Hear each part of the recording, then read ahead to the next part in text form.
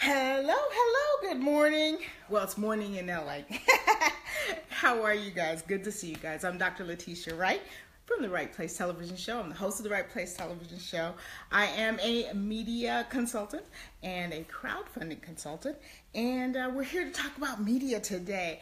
We're talking about the media trends that you can use for your business. What's going on in media? How does it work?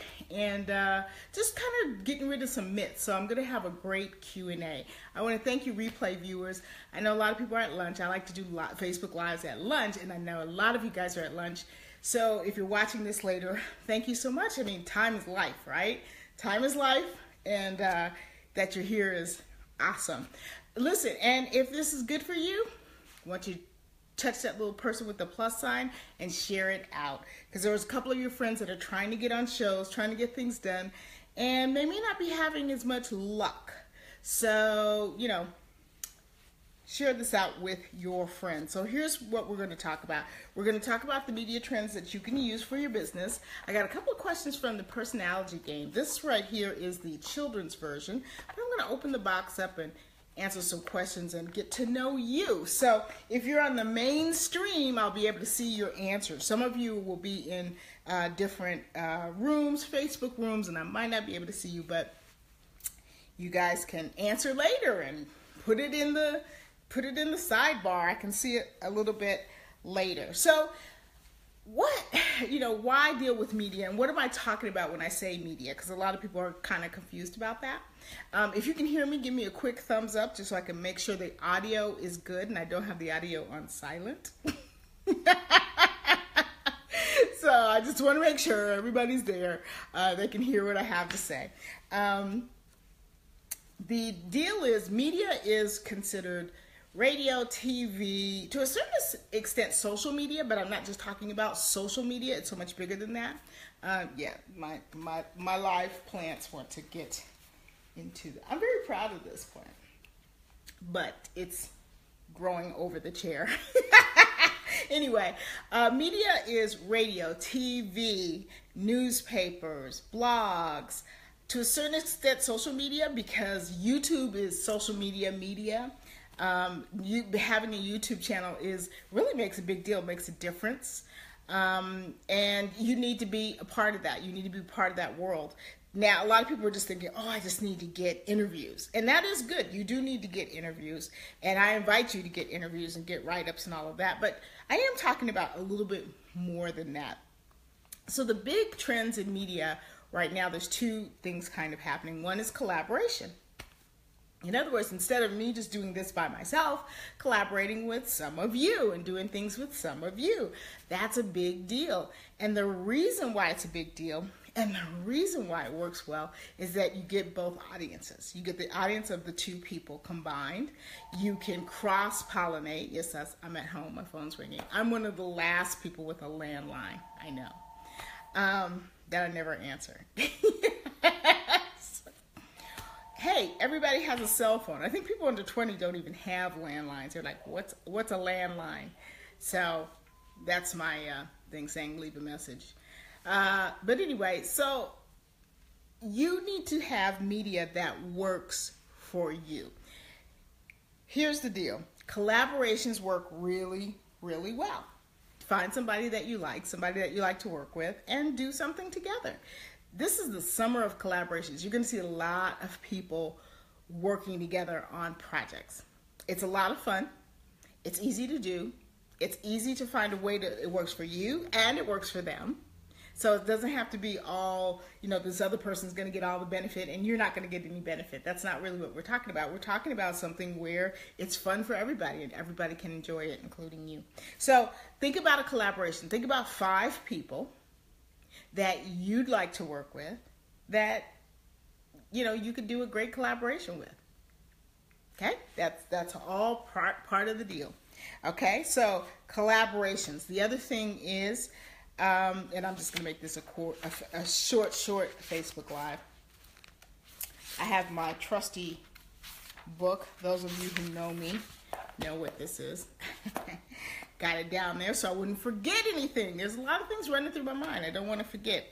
And pitching. Okay, so pitching has changed. Pitching is when you contact the media, you contact the radio show, you contact the blog, you contact the newspaper, and give them some information about you and say you would be a great person for them to interview or for them to have on their show.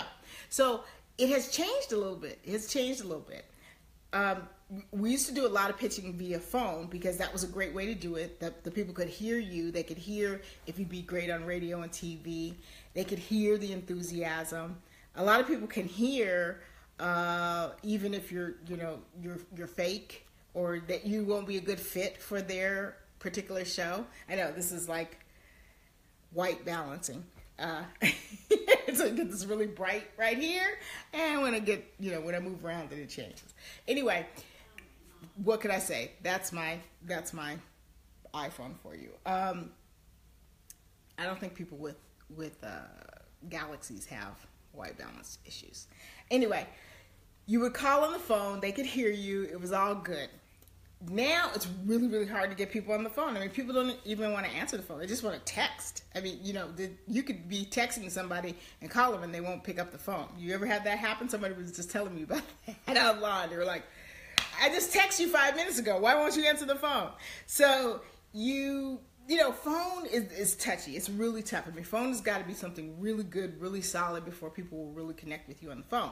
So how do you pitch? Email pitches work really well. And email pitches work well because not only can you give the information, but you can give all of your contact information. Sometimes if you're pitching somebody via social media, you cannot really give them all the information they need. They might like what they see, but then they didn't get back in touch with you, all that kind of stuff. So email works really well, and there's two things that are going to happen. Either they're going to respond because they're interested, or they're going to completely ignore you. You're not going to get an email back going, why did you call me? Why did you email me? I can't believe you. You're horrible. You're not going to get that. You're just going to get ignored. If the pitch is off, if the pitch doesn't match what they're looking for, because the thing is, if there are links in there, they can go back. Thank you for the hearts and the thumbs up, because I know you can hear me. So keep them coming. If you link back in there to all of your social media, you link back to your webpage, they can click and they can see, and then they can get more of you. You can link to a YouTube channel and they can hear you, they can see you. They're going to do their homework. And they're going to really kind of find out more about you. So email pitching really works. And if you don't get an answer in 90 days, pitch them again. You don't know what's happening on the other side. Maybe they booked someone who's just so similar to you that they feel like they covered the topic already. So that means that you just need to pitch them again. Okay? So those are the two things. If that was good for you, please click that little guy and share this message out. I want as many people to use the media for their benefit as they can. This shirt, somebody just asked me about that, I like I don't know if you guys like this, not that little thing, but this is called the cold shoulder cut. I really, really like that. Hey, Lula Parker. She has her own clothing line. How are you? Lula Rowe. That Lula Rowe is not her name. That's her brand. She wants you guys to know that. But you guys should follow her. Check her out. The clothes are really cute. But anyway, so you're into design. What do you think? I like they call it the cold shoulder thing. I got this from Gwynnie B, but I like it. It's got long sleeves, but I like this part hanging out. That's like just enough for me. And thank you for sharing. So anyway, that's the deal. So for those of you who can give me feedback, I can see you and all this good stuff, we're about to play Personality. Now, Personality is a great game. This is the children's version. There is an adult version. Don't worry, it's not dirty. It's just adult version of it, where you ask questions to get to know other people better. So I want to ask you the questions. We used to play and take rounds and all that kind of stuff, but I want to ask you a question, okay? So you're going to put it in there. The shirt is cute. Hey, I got the shirt is cute from the fashion expert. So thank you so much. So here's my question for you guys. What has changed the most other than technology since you were a child, and why? Has medicine changed the most? Have cars changed the most? Have TV and radio changed the most? Has fashion changed the most?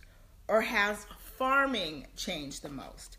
So I don't know what your answer would be, but for me, of course, TV and radio have changed the most, because now we've gone from TV sets to everything is mobile. I mean, everything that you do in media, you need to make it so that people can consume it on their cell phone, because that's where everybody is. A lot of people are not buying desktops anymore. They will buy a laptop, and a lot of people do a lot of their business on their phone, especially if they're really good at it. I think that as a population, I mean, we do have an older population.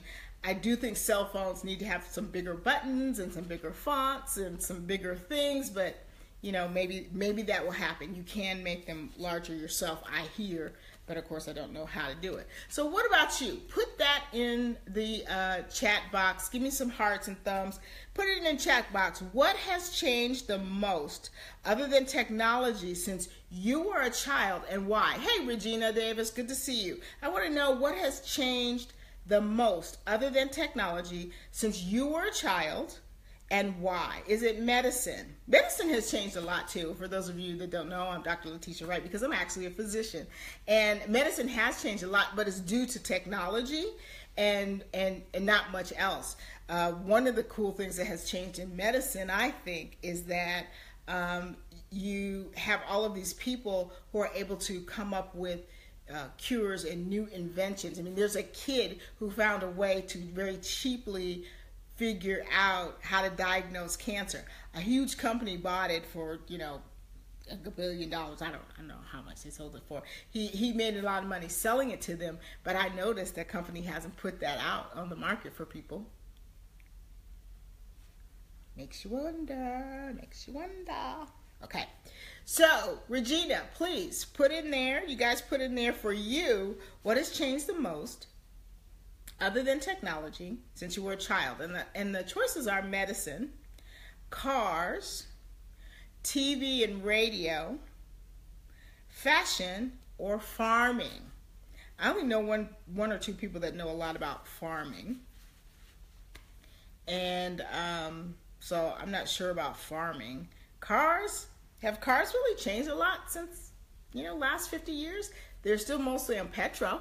I don't know if you guys know, but India has decided that by 2025 or something, some year that's really, really close, they are going to have all electric cars. Like, there will be no cars running on gasoline in India. And India is a huge continent with billions and billions of people. That's going to be amazing for their environment.